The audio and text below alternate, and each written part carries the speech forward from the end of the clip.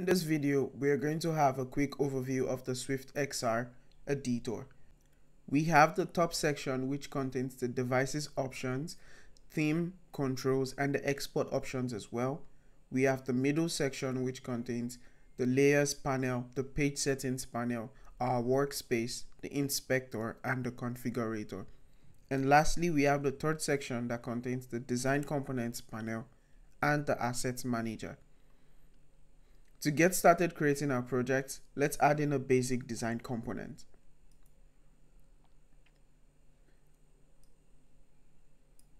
We could also add a 3D component into our column. So we would select the AR model viewer component and drag into our column. By default, we get a SwiftXR 3D model. And to change this, we have to go over to our configurator, which houses the different custom properties of our 3D model viewer.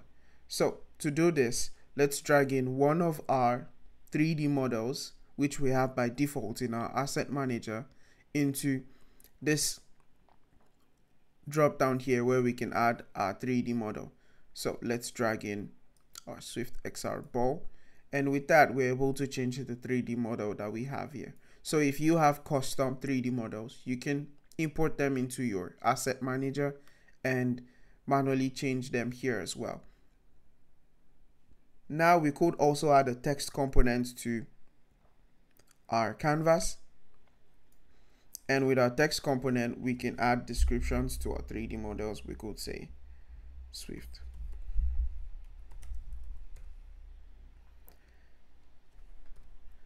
And to edit the properties of this text, we can go over to the inspector and change the typography, and we can change the font of the text we have copied here.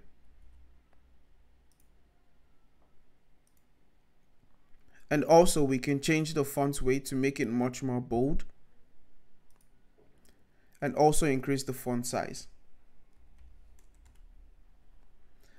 Now that we have our project here, we can also customize the way it looks by going over to our decoration and changing the background color, starting from our 3D model.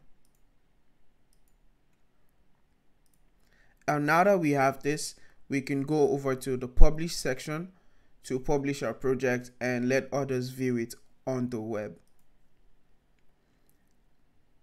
We can do this by hitting the publish button, and this should publish our project and generate a link for us.